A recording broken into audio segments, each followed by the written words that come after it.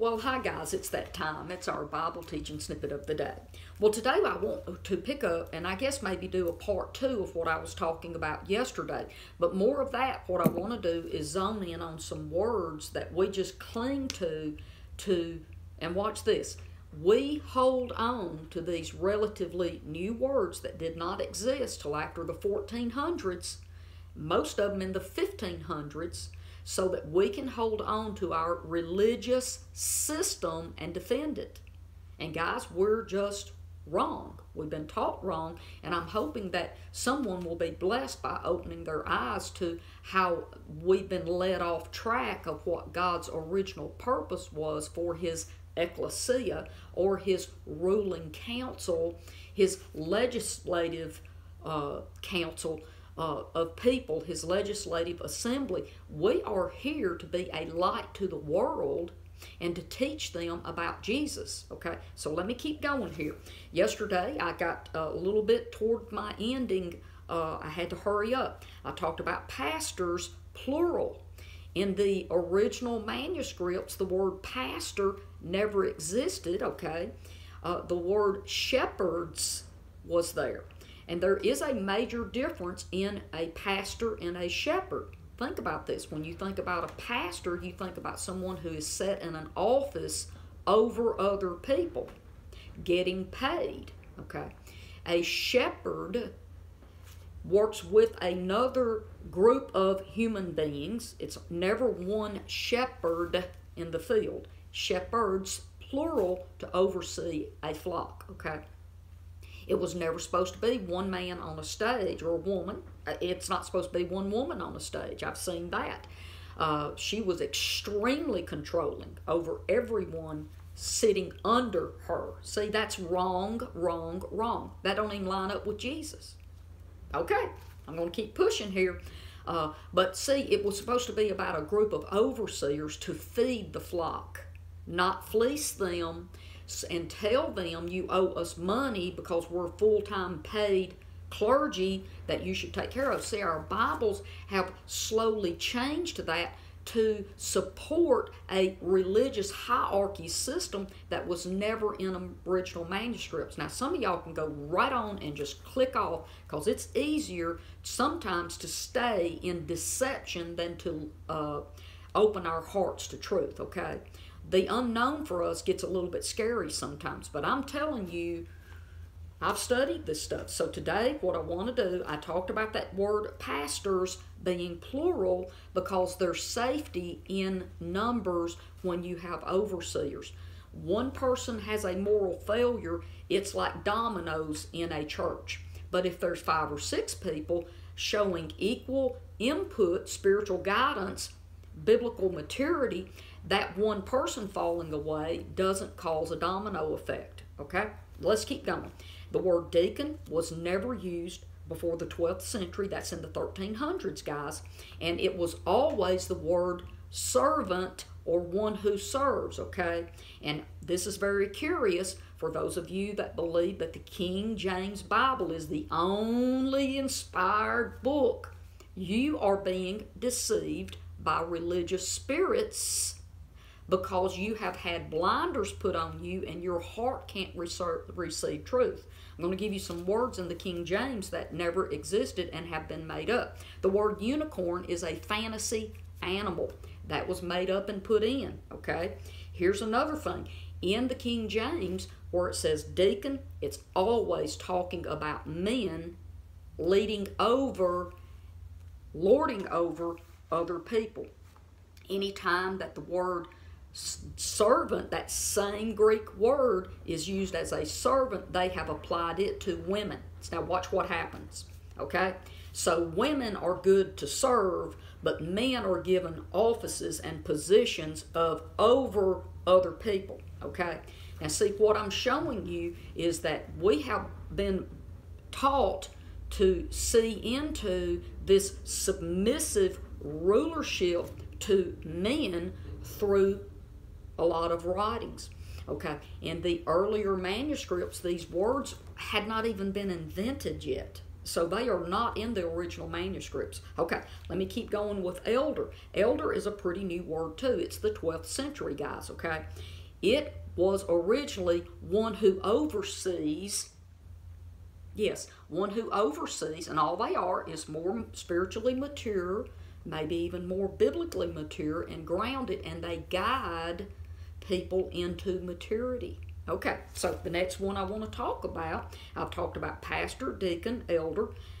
Let's talk about the word apostle. This is very interesting. You know, what we see in Ephesians chapter 4, verse 11 is apostles and prophets and evangelists and pastors now, okay? And watch, you'll see business cards elevating people to a rulership, rule over other people. I'm higher up on the ladder than you are, okay?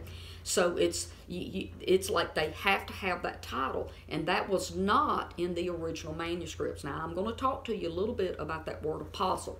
The word apostle came about in the 12th century, okay? And I'm going to read Galatians chapter 1. Here is what King James says, Paul, comma, an apostle. Okay. Did you know that's not actually the original manuscript wording in that? What it says is, my name is Paul. I am Paul, one who has been sent by God. Okay. See, that word apostle was stuck in there so they don't have to keep writing out that phrase, one who is sent by God, everywhere that is used. So they came up with one word so it makes it easier to write it, and you're just not, you know, the Bible's not this thick anymore, right?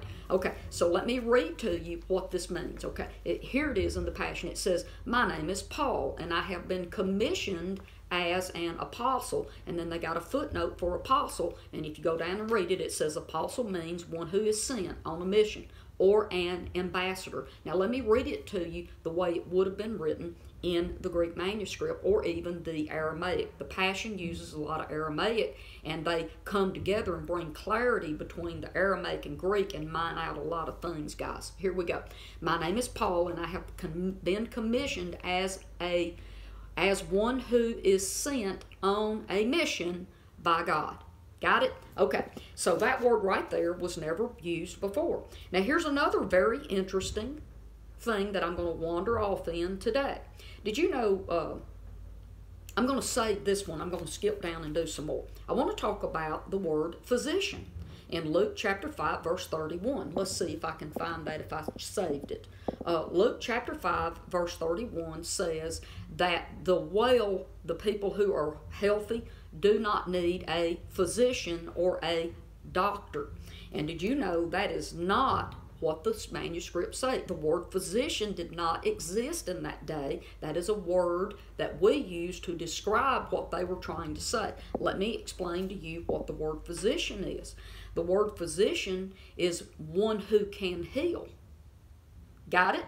Jesus is the great physician, the great healer.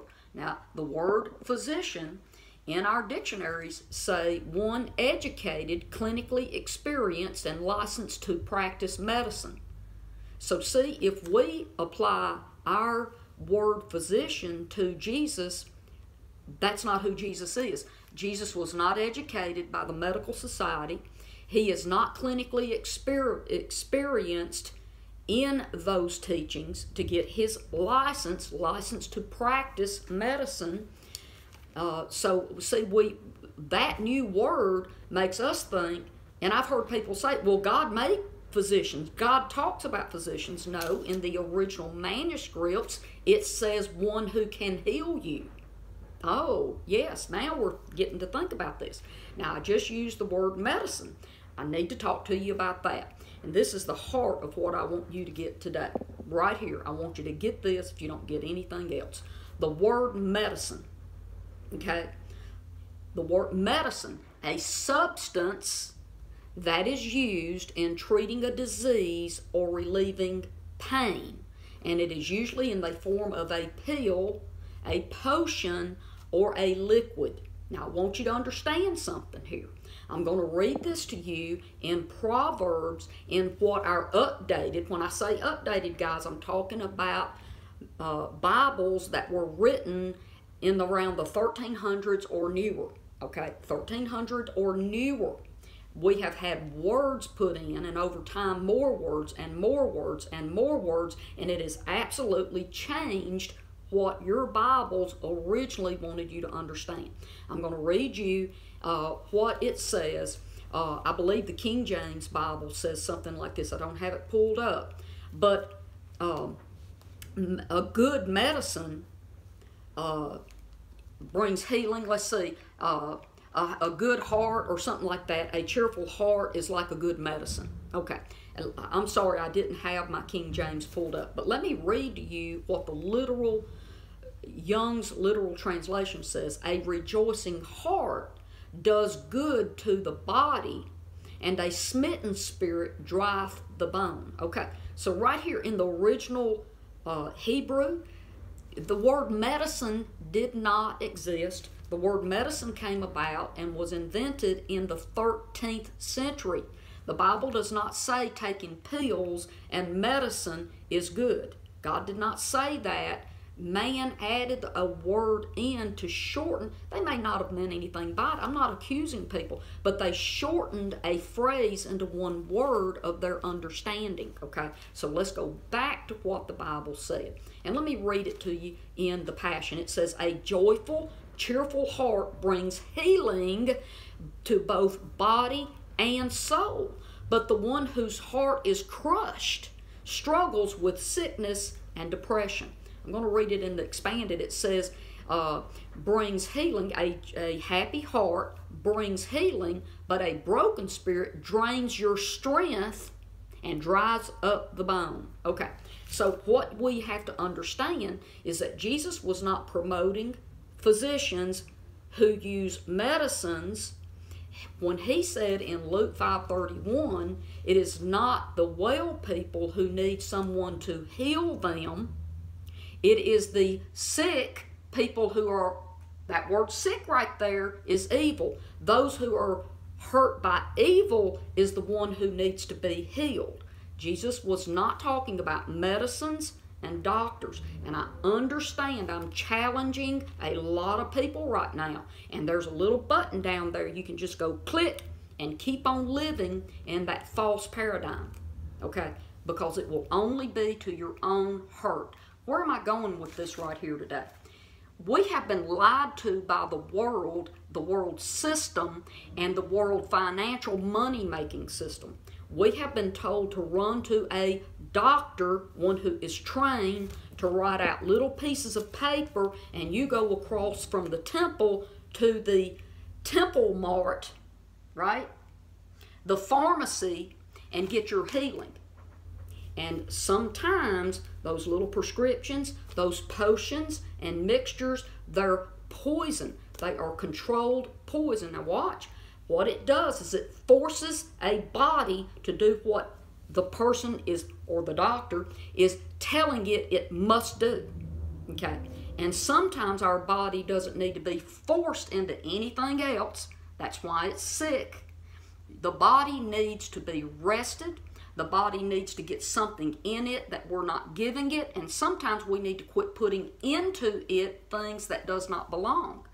We call a lot of things food that God is sitting in heaven going, wow, they think that's food and they're putting that in their body, but they think they're going to walk in divine health. Okay, I'm giving you a lot to think about. The next one I want to bring up before I close out today is the word cancer. Did you know the word cancer did not exist until the 14th century? Yes, it was in the late 1500s before that word ever came about. Guys, why am I teaching you this today? Because I love you. I love you, and I want you to be set free of religious lies. And I'm going to tell you, now, this Bible teacher, I'm going to close now because I've done my time here today. But let me close with this. I am not telling you to throw your medicines away. I'm not telling you not to go to a doctor if you are very ill, in serious conditions. And if I assure you, friends, if I get hurt or something, I want them to take me so I can keep my blood in my body, because the word says that the life is in the blood. I have to keep my blood in my body or I can't function here in the earth any longer, okay? But I am telling you that there is a better way, and we should pray and seek a better way, God's way. I love you. I'll see you tomorrow. Bye-bye.